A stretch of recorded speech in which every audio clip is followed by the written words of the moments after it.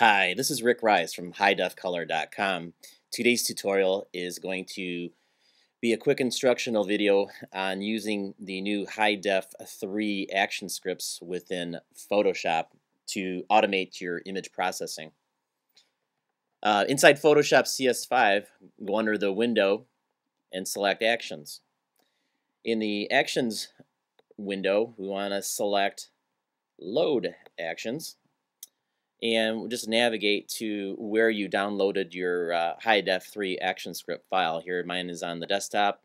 Select the file, click open, and now our actions are ready to be used.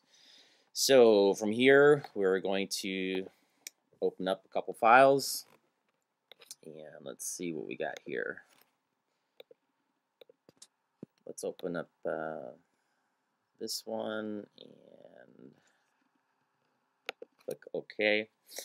Now with this action script will automatically assign the Adobe 98 RGB color profile to your images. The Adobe RGB color profile is a much larger color gamut, so your colors will be much more vibrant. I do not recommend using this on portrait photography. Use the sRGB color profile on portrait photography.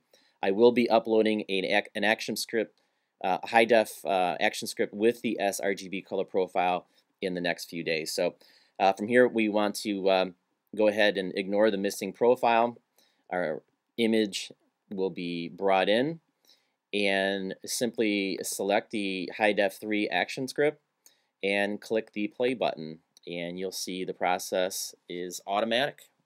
We have a much greater better color balance here. We got much more vibrant colors, and notice the definition inside the image. There's incredible details now and all brought up, almost giving the look of a three-dimensional look, because you can see here that the quarterback here is almost jumping out at you from the background. You can see the background here has the depth of field is much more greater than the original photograph. Let's take a look back here under history and look at the old picture.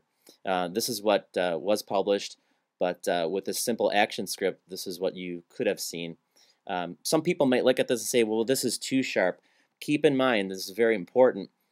When the image goes into the RIP, the raster image processor, in prepress and gets converted into a screen, whereas with an FM screen that we're running, the image will automatically soften up. So to give you a better idea, look at it at the 66%, and that'll give you an idea of how it'll actually look when it's printed. You can see it's cleaned up a little more here, and again, it's very sharp. And compare with the old to the new, this will give you true high definition color in your next printed project. Combine this with the Never Convert to CMYK video on blog.highdefcolor.com, and your images will be saved with the correct RGB profile and converted to CMYK during the export out of InDesign. Well, thanks for tuning in. Have a good day. Take care.